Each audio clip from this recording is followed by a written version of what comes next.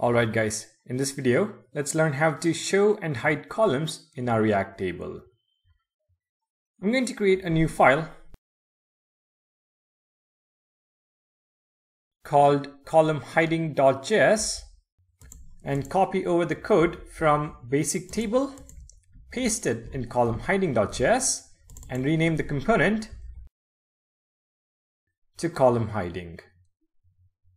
Now we are set to implement the column hiding feature. Step 1, we are going to destructure a property and a method from the table instance. All columns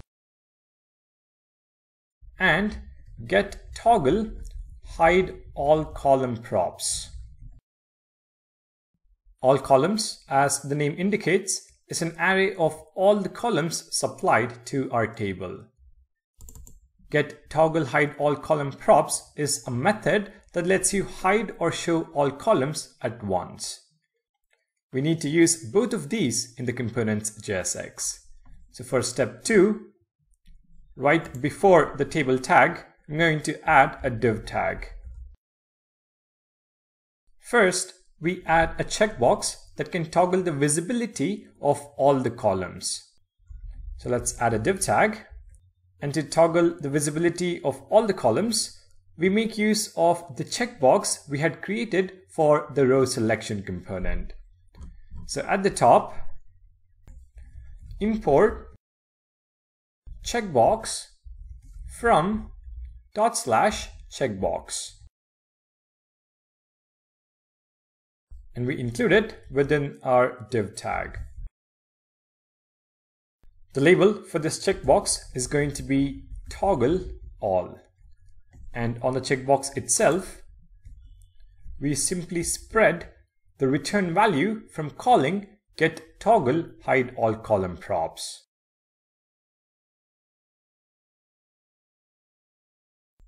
It is important here that we use the checkbox we have created earlier because there is an indeterminate state for this particular checkbox. Alright, this takes care of toggling the visibility of all the columns. However, we would need to show or hide columns individually as well. For that, we make use of the all columns array that we have destructured.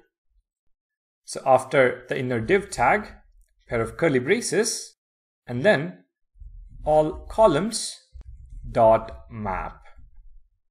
This gives us access to each column. We return a div tag where key is equal to column ID, and then within the div tag, a label tag. Within the label tag, we add an input of type checkbox. On this checkbox, we spread column dot get toggle hidden props, and this is a function. After the checkbox, we add a label which is the column header. So curly braces, column dot header. Now if you wish to, you can reuse the checkbox component here as well. But since this checkbox does not have an indeterminate state, I can simply use the native HTML input.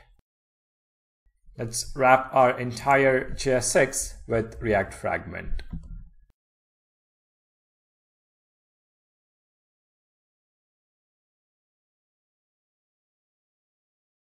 So that is pretty much the code that is needed.